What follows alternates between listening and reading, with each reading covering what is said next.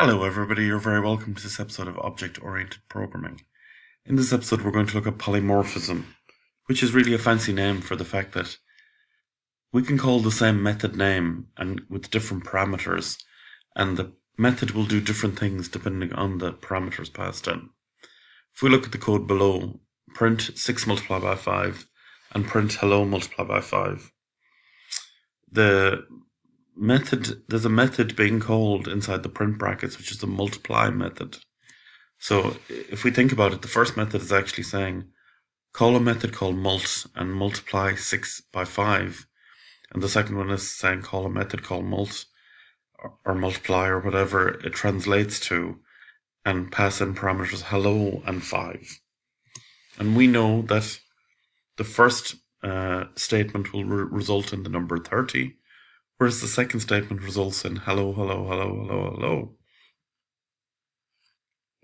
So it's interesting that the same method, the multiply, knows to return an integer when two integer parameters are passed in, whereas it will return a string type if a string and an integer is passed in. So the same method, the multiply method, is doing different things depending on what the parameters are that are coming in. Now, I know we don't necessarily view it like that because we just see 6 star 5, but 6 star 5, when it's called by the Python compiler, is converted into this multiply thing. And the multiply thing will do different things depending on what parameters come into it. If we wanted to look at a more complex example, we could think about playing an audio music file. If we had a method called play that played a particular audio file, the instruction to play it could be as simple as audio_file.play, open bracket, close bracket.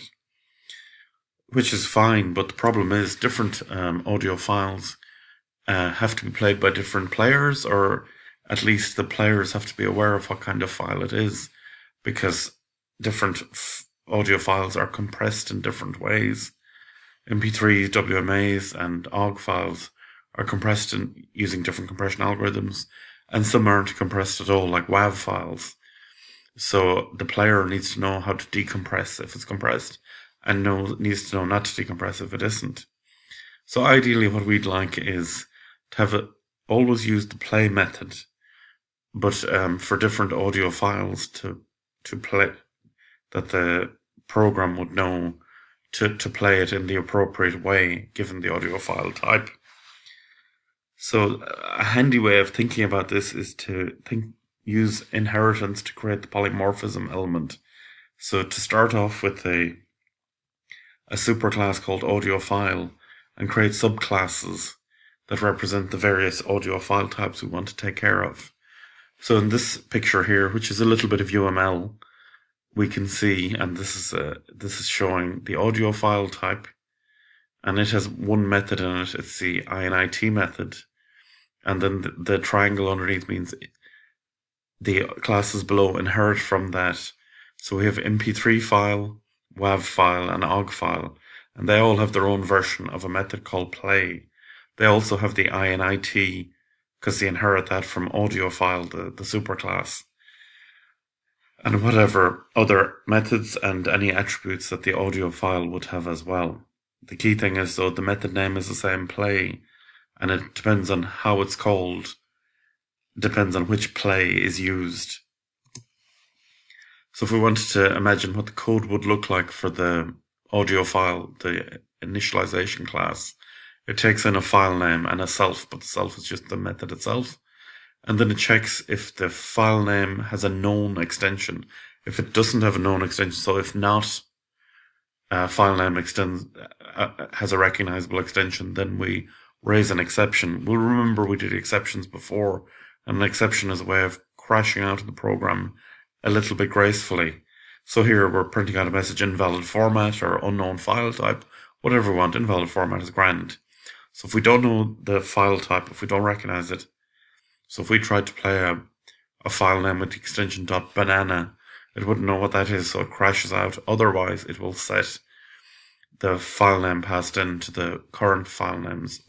Okay, so the key points here are, we're checking if the file name is a known one, And that there is an attribute called AXT, which is the extension, and that is set in each of the subclasses. We'll see that gets set in a minute.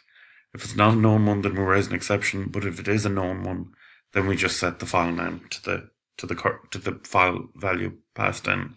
Now let's look at each of the three subclasses that inherit audio file. Well, the class MP3 file is an extension or a subclass of audio files, so audio files in brackets.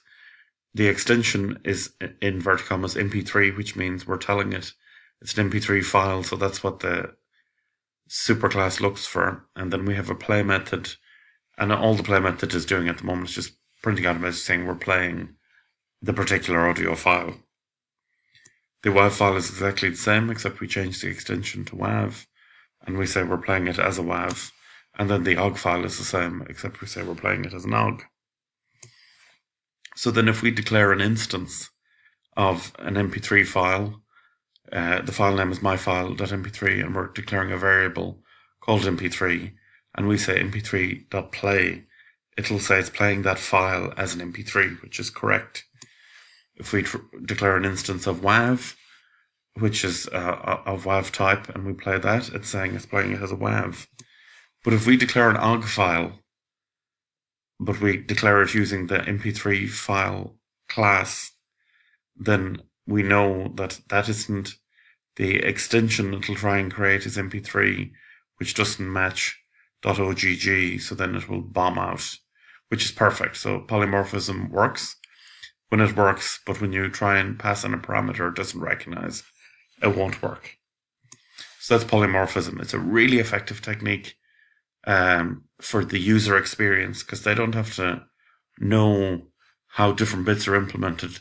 If they're multiplying two numbers, it'll multiply two numbers. If they're multiplying a string and a number, it knows what to do. We could conceive of creating the multiply so that it multiplies matrices and multiplies each row by each column. So the flexibility is the real power of polymorphism, and in Python is so well implemented, so clear and so effectively useful. Thanks very much. We'll see you on the next episode.